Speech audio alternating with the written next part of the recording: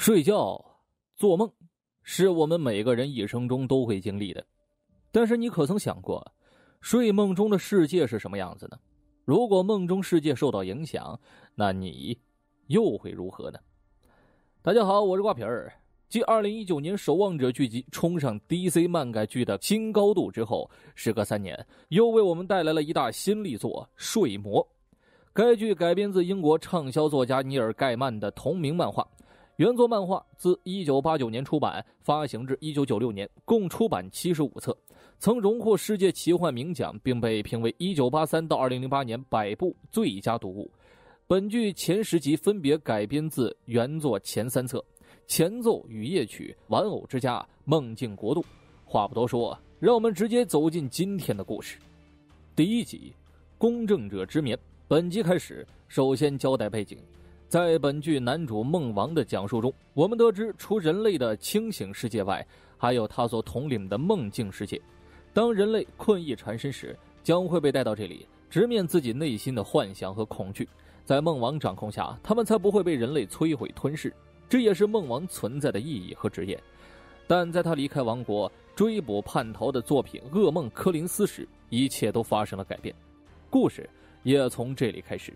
时间来到1916年的英国维奇克劳斯，约翰博士来到一座豪宅前，会见老友罗德克里。从他们的谈话中，我们可以知道他们都在一战中痛失爱子。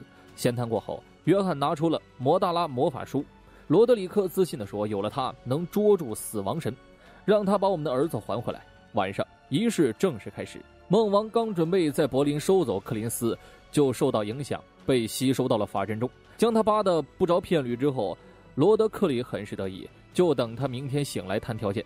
不料第2天早上开始，全世界有上百万人患上了嗜睡症。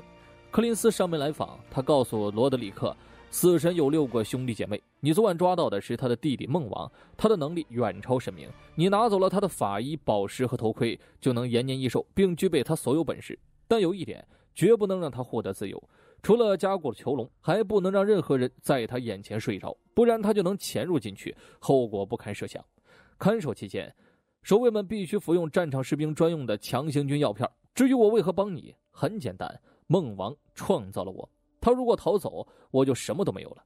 临走前，柯林斯嘱咐他要设法解决昨晚从梦王身上逃走的乌鸦，他叫杰西米，梦王是他的主人。随后罗德里克向梦王开出了条件，如果你能让死神把我儿子还我，我就放了你。你要是什么都给不了我，那就永远别想出去。在那之前，你的法器就先送我玩几天了。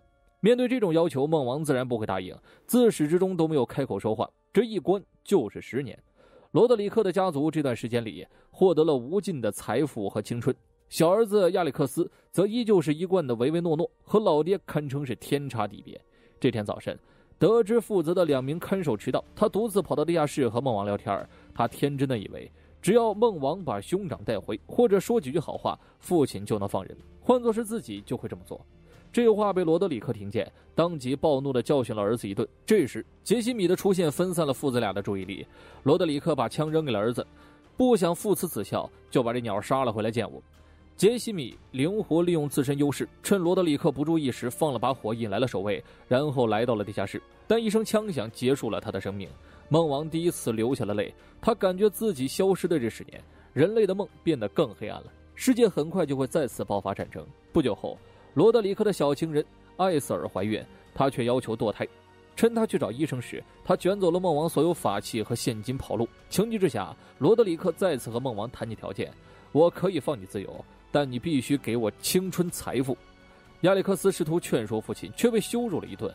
争执间，他不慎推倒了父亲，罗德里克很快就断气了。9个月后，艾瑟尔生下了孩子，还发誓会给孩子想要的一切。而这个孩子就是后来的天命博士约翰迪，他曾经是正义联盟的敌人之一。不过这里就当平行宇宙的故事看即可了。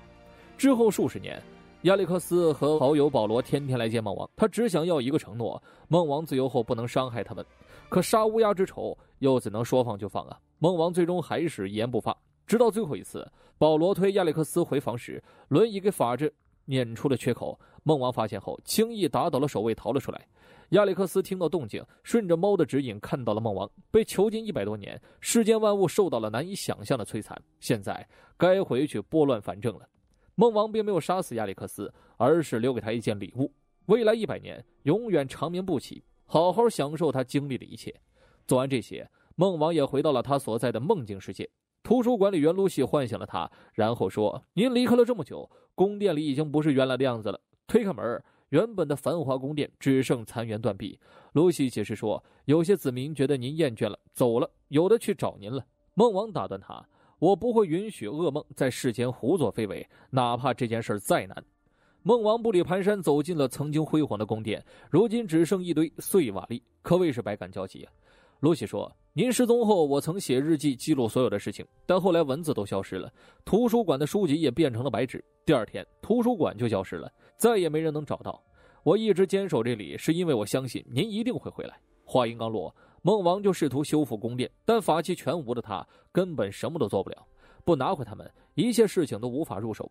镜头一转，来到纽约水牛城，一名金发女子悠闲地跟各类人做着交易，看样子是个很厉害的古董收藏家。下一秒，柯林斯就找到了他，一句话就点破他是当年的艾瑟尔，有梦王的法器才活到今天。如今梦王回归，他们肯定没有好果子吃，必须得合作才能共存。而梦王这边打算召唤3位一体的宿命女神，他相信以宿命神姐妹的能力，肯定可以告诉自己法器的下落。露西劝他放弃，宿命神那家伙说话跟谜语人似的，不如求助你的姐姐命运或者弟弟欲望。梦王直接拒绝了，他们肯定知道我的遭遇，却没有帮忙，何况我们本来就各负责一个区域，互不干涉。宿命神虽然要价不菲，但也是目前的唯一选择了。随后他们找到了臣民该隐和亚伯。根据圣经记载，该隐既是世界上第一个诞生的人类，也是世界上所有恶人的祖先，因为憎恶弟弟亚伯而将其杀害，人称弑力者。回到剧情，梦王艰难地开了口，想要梦境世界继续存在下去，就得委屈下你们。当年我创造了格雷格里送给你们，很抱歉，我现在必须收回去。纵然有万般不舍，亚伯还是忍痛做了让步。梦王2人走后，该隐抄起叉子捅死了亚伯。来到一片水域后，梦王将格雷格里作为祭品撒进水中，集中精神贯穿无数梦境和水域之后，他见到了宿命女神们。按照规矩，他可以提3个问题。梦王首先问起了他那装满沙子的皮带，得到的回答是他在伦敦被卖了，最后的买家叫约翰娜·康斯坦丁，而梦王认识叫康斯坦丁的人还是在300年前的事儿。第2个问题，我的头盔在哪儿？得到的回答，他被卖给了一个恶魔，以换取护身符。最后一个问题，我的红宝石现在被谁拿着？得到的回答，被一个母亲传给了儿子。梦王还想再问时，宿命女神们吼着提问结束，退出了群聊。罗西注意到了地上的龙蛋没有被带走，梦王说这本来就不是给他们的。画面一转，亚伯从坟里爬了出来，然后拿着那枚龙蛋回了家。龙蛋里的龙很快破壳而出，哥俩轻易就猜到是梦王的弥补，但该隐还是不解气。亚伯刚给龙取好名字，就被他一烙铁带走，反正还能从坟里爬出来。另一边，柯林斯问起了法器的下落。埃瑟尔说皮带和头盔他卖了，红宝石给儿子约翰后他就死了，现在下落不明。柯林斯听出他在撒谎，掏出刀子试图挖了他的眼睛，但埃瑟尔亮出脖子上的项链后，他当场就灰飞烟灭。他还有这件护身符法器。随后他来到一家公司，见到了被囚禁于此的约翰，而听母亲说到红宝石，约翰的眼神才有了异样的光彩。回到岸上，梦王又准备动身前往伦敦，先从康斯坦丁那里拿回皮带，再去地狱拿回头盔。如果这位康斯坦丁和他祖先有一点相似之处，就会帮助自己。就算情况反过来，他一个凡人也不在话下。梦王前脚刚走，后脚柯林斯就回到了梦境世界，而露西已等候多时。得知梦王去找法器了，柯林斯也准备动身前往。对于这位造物主，柯林斯并不觉得需要忠诚，一个眼里只有自己和王国的人不值得效忠。露西警告他，梦王不会放过你。柯林斯有恃无恐，如果他敢追我，定让他有来无回，而你只能眼睁睁看着。本集开始是一段过往的回忆。夜色下，康斯坦丁坐着车来到一家酒吧，受委托人艾斯翠的请求前来进行驱魔仪式。至于结果，我们先卖个关子，一会儿再说。时间回到现在，他准备继续下一场仪式。大门前，梦王找上了他，要求谈谈法器的事儿，却被高傲的拒绝了。进屋后，N 号前女友瑞克告诉他，这位雇主愿意出大价钱，得知对方是皇室公主后，康斯坦丁的第一反应是想要拒绝，他可不想到时候钱没到手，万一仪式失败，还得惹得一身骚。架不住瑞克的嘴炮，加上不远处雇主的大嗓门，还是答应下来。仪式开始后，几句咒语下去，他就让伪装成公主未婚夫的阿格列斯现了身。孟王此时也走了进来，他想要知道头盔的下落。阿格列斯还没有来得及回答，就被康斯坦丁念咒送回了地狱。他可还惦记着那3倍酬金，得赶紧拿钱下班啊！好不容易等仪式结束，孟王才找到机会和他继续谈话。他现在需要找到那个皮带，不然梦境消失，人类也会荡然无存。康斯坦丁装作无所谓的样子说：“那你让我自己去找，不然免谈呢。”说到这里，他指了指旁边的乌鸦，不用猜都知道是露西新派来的。孟王不想赶他走，自从杰西米死后，他怕主物死乌鸦，就不想再带着乌鸦在身边了。对方自称马修，拒绝了让他回梦境的命令。就在这几秒钟里，康斯坦丁闪现的无影无踪。没办法，孟王只能和不离不弃的马修闲谈起来。马修提到，如果康斯坦丁睡了，您就可以找到他。这话给了孟王启发，下一秒他就进了康斯坦丁的梦境，也就是本集开头康斯坦丁进入酒吧后打开的那扇门。那天康斯坦丁念动咒语，眼看就要把对方打回地狱时，艾斯翠突然跑了过来，被对方拖走。康斯坦丁试图救人，但结果只救下了一只手。等他从这段噩梦往事中惊醒时，孟王也站在了面前。他提出合作，我帮你驱散噩梦，你帮我找到蛇皮袋。不过我必须和你一起去，毕竟扎康家族懂的都懂啊。这一次康斯坦丁没有拒绝，蛇皮袋他放在了曾经的朋友瑞秋那里。当年他们曾经同居过，有过那么些故事。某次出门驱魔后，他就再也没有回去。按下门铃后，瑞秋没有问对方是谁就开了门。康斯坦丁要求自己一个人去即可，毕竟爱情这种事儿，3个人太挤，2个人刚好啊。孟王只能待在楼下和马修一块打发时间。马修说，他俩一见面，说不定会死灰复燃，或者合谋坑你。毕竟人类都是不可信任的生物，虽然我在世时也不是好人。楼上前来道歉的康斯坦丁差点控制不住啊，直接和瑞秋进入繁衍下一代的繁琐工序。但下一秒，瑞秋就字字如刀地告诉他，你走的太晚，我给你的所有前任都打了电话，包括瑞克，得到的是统一口径，珍爱生命，远离你。话音刚落，瑞秋就化作沙尘散去。原来这段重逢是孟王设计的梦境，真正的瑞秋早已垂垂老矣，躺在病床无法动弹。孟王从他手中拿回蛇皮袋，人类本身就不适合拿着它，靠皮带的力量，瑞秋才能活到今天，但也给他带来了无尽的痛苦。拿到东西，孟王就想离开，但被康斯坦丁叫住。既然你说要拯救全人类，那你面前不就是一个？还是说在你眼里每个人都是那恶心的罗德里克呀？孟王最终被说动了，同意帮忙。他从蛇皮袋里取出一些沙子，慢慢吹到了瑞秋脸上，让他在幸福的美梦中安然长逝。楼下，康斯坦丁告诉他，这个世界上还是有好人的，不全都是我罗德里克这种人。说完，他转身离开。孟王在身后告诉他，你以后不会再做噩梦了。皮带回归，下一步就是前往地狱拿回头盔了。想到可能用上马修，孟王也没有拒绝他要跟紧自己的要求。沙子一扬，他们直接动身。说完孟王，我们回头再看本集的另一条线。接上一集，艾瑟尔为红宝石的事找到儿子约翰，当年约翰从自己手里偷走了他，现在只有用他才能有一线生机。约翰提出了唯一的条件，告诉我一切真相，否则免谈。被囚禁的这些年，他已经知道了自己的身世。母亲这些年带着自己东奔西走，不断的换身份生活，不是继父挨家暴，而是孟王上门时，大家都将集体唱凉凉啊！就算找到红宝石，物归原主也没用，因为他改造过了，现在只能自己用。他提议直接跟孟王硬刚啊！我们用红宝石创造个新梦境世界，不就能跟他分庭抗礼了吗？母子俩谈到最后，艾瑟尔摘下脖子上的护身符递给了儿子，有了他，自己才活了116岁。约翰也不需要红宝石了。说完这些，艾瑟尔快速老死，而约翰凭借护身符的力量，轻松爆杀了守卫后扬长而去。刚走出大楼，克林斯就上前为他递来外套，话里有话地说，希望你能顺利到达想去的地方。孟王和马修来到了地狱，眼前可谓是具备了末日的所有景象。他们跟着浩荡的受罚者队伍来到大门前，敲响铜锣，和守卫打了几句嘴炮后，他们前往宫殿。经过一段时间的长途跋涉，他们走进了宫殿，见到了背对他们的地狱之主路西法。孟王开门见山问头盔的下落，他需要从恶魔手中拿回来。路西法召唤了所有恶魔，既然你不知道是谁，那你一个个的问吧。低头一看，下面少说上百万人，一个个问是绝对不可能的。孟王觉得自己是在浪费时间，转身就要走。路西法叫住他：我们都知道你依赖法器，但他是最难被察觉的陷阱，没了他你就放弃了。这话给了孟王启发，皮带在手，线索我有啊！杀贼一样，拿走头盔的地狱公爵克隆宗就出现在眼前。他拒绝归还头盔，那是我从凡人手里等价交换拿到的。如果你想拿回去，那就在竞争里赢我；如果你输了，那就永远做我的奴隶。孟王一口答应下来，按规则派自己应战。克隆宗点名让路西法出战，两大统治者对决才好看呢。对决内容我们就简单略过了，因为没有你们爱看的。场景就是他们两人轮番站桩回合制，纯靠嘴遁输出伤害，从细菌说到宇宙，再说到希望，最终路西法愿赌服输。克隆宗还试图耍赖，被侍者扔下去摔死了。拿回头盔后，不服气的路西法威胁他：你今天已经得罪了所有地狱的王爵们，终有一天我们会亲手将你碎尸万段。孟王不甘示弱回复：那我等着你们。随后他启程来到了红宝石所在地，轻易的就得到了它。但他很快发现红宝石被做了手脚，下一秒他就被宝石的力量击飞。不久后，约翰来到这里取走了他。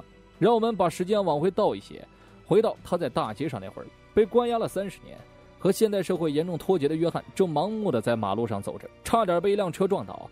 好心的车主玛丽下车查看情况，听说约翰要去的地方和自己顺路，就热心的载上了他。路上约翰自顾自地打开了话匣子，聊了母亲的一切，包括他坑蒙拐骗的黑历史，还有自己偷走红宝石那天还活活烧死了人。他说的挺得意，玛丽是越听越害怕呀，加上这大半夜的惊悚效果直接拉满。他借口需要加油，顺带买点东西，跑进便利店偷偷向老板求助。但面对护身符在手的约翰，结果只能是老板碎成渣渣红啊！约翰则向玛丽保证：你让我拿回红宝石，今晚就没人会死。玛丽只能强忍恐惧，载他去拿回宝石。约翰也信守承诺，没有伤害他，还将护身符送给他。红宝石能实现一切梦想，有他在手，约翰自信能用它拯救世界。拿到宝石后，约翰来到一家餐厅，服务员贝蒂为他泡好咖啡后，就忙着招呼其他客人去了。约翰则趁机观察起了这群人，有女友唐娜失踪，却依然在这里等他的朱莉；有去新公司面试新工作的马克，巧的是马克想去的那家公司女总裁凯特带着她的花瓶老公家里也来这里用餐。这些人表面上其乐融融，其实是谎话连篇。和马克闲谈时，朱莉就小声跟他吐槽，贝蒂其实很虚伪，因为他的每句话都已经形成套路了。这些自然都没有逃过约翰的眼睛和耳朵。点菜时，他使用宝石的力量让贝蒂说出了真话：其实你并不帅，我想我这么说是因为想要你喜欢我。约翰趁机说：我也喜欢你说真话，偶尔说次真话并不坏，对吧？你难道不想让我们生活在一个可以诉说真实想法的世界吗？你我联手就能打造这样的美好世界。受到宝石影响的贝蒂随口就答应下来。随后约翰摊开手，让宝石影响了其他在场的4个人。原本唯唯诺诺的妻奴丈夫口气强硬地怼起了老婆：老子想吃什么就吃什么，你算老几呀？马克对一直发短信给唐娜的朱莉说：这里信号一直满格，你说信息发不出去，说不定是他拉黑你了呢。这话扎心的让朱莉想要掉头就走，但贝蒂叫住了他：时间还早，不如吃点东西再走啊。朱莉犹豫过后答应下来，而原本艳阳高照的晴天也在此刻变得乌云密布。朱莉还没有来得及擦眼泪，约翰就坐到了他面前。朱莉说：唐娜是半夜走的，之后音信全无，我希望她没事。但下一秒宝石就让他说出了真话：我希望唐娜出车祸，这样才能解释她不回我消息。昨晚我俩吵了架，因为我吃醋了，不是吃她的，而是吃所有人的。他们都觉得我必须要跟一个男人才有好的未来。同一时刻，用餐完毕的家里夫妇准备离开，但他们还没走到门口，就仿佛被倒带重启一样，回到了刚进店的状态。而他们点的餐依旧是刚才吃的那套。此时贝蒂将马克介绍给他们，为了回击丈夫刚才的怒怼，凯特直接让马克坐下，咱们现场面试，跳过中间环节了。贝蒂自认为帮助了这位年轻人，想将这份喜悦分享给暗恋的同事马西，顺带邀请他来自己家吃饭。结果在宝石的作用下，马西说出了毁三观的扎心真相：哥对你没兴趣啊，你也一样，你只是太寂寞难耐了。我为啥喜欢去你家？很简单，因为你睡着后，我可以去你儿子房间，我们互相翘着臀传输点学习资料啊。他都21岁了，是该学习点深入知识了。贝蒂哪受过这种奇耻大辱啊，当即气得砸了碗离开。凯特这边面试也进行得如火如荼，就差当场将小伙扑倒，然后点燃篝火了。他还向马克抱怨，家里能跟任何女人开荒种田，唯独不能跟她。而家里跟马西抱怨的版本则是完全反过来的。我喜欢跟女人种田，但凯特就不是个女的。别看她给了我一切，实际上就是想要个乖宝宝，想别人爱她。但我不是宝宝，我喜欢种田，还有各类高热量美食。结果她不喜欢，我只能憋着。和她在一起，我百依百顺；她不在身旁，我万马奔腾啊！欲望让这6个人逐渐把持不住了。窗外电闪雷鸣，屋内柔情蜜意。前来安慰贝蒂的朱迪最先扣响了发令枪。既然双双情场失意，何不相互取暖呀？马克也不再矜持，和凯特当场就雷声和灯光点起了篝火。厨房里，2个受伤的男人也抱在一起，相互送温暖。约翰则淡定地走过去，拿了一桶雪糕吃了起来。激情过后，悲剧也拉开了帷幕。卫生间里，朱迪冷静下来，他坦诚昨晚吵架时打了唐娜。贝蒂刚想说什么，就被门外的吵闹声打断，被当场种绿草的家里气不过，动手殴打马克。马克慌乱间抄起叉子捅死了他。而一旁的电视新闻也在此刻播报了全世界乱成一锅粥的消息。贝蒂很快猜测到这都是约翰做的，约翰却说：“我只是清除了这个世界的谎言，其他的都是你们自己干的。在我的世界里，你们可以尽情做自己，不必遭受痛苦。可目前看来，你们很享受痛苦。如果是这样，那或许这痛苦能让你们自由。”随后这5人纷纷找到了自己的自由。凯特、马克、马西和朱莉斩断了各自罪恶的手，当场凉凉。贝蒂也在刺穿双目后当场暴毙。6人团灭后，约翰问他们的亡魂：“我的未来是什么？”得到的回答是：“你不会有未来，只有墙壁、守卫和腐烂味的疯癫会陪伴你。你偷走梦王的法力，你会终结他的生命。”话音刚落，掉线了将近1级的梦王推门进来。梦王开门见山说：“红宝石不是这么用的，你必须还给我，才能弥补你现在造成的破坏。你以为清除谎言，世界就会变好，但你大错特错了。你以为的谎言背后，其实也有梦想。凯特，他希望去一个没有人找得到的地方。家里希望向父亲证明他看错了自己。贝蒂想要创作出对人们有意义的作品，梦想让他们活到了今天，向往未来。但你夺走这些，世界就会步入毁灭。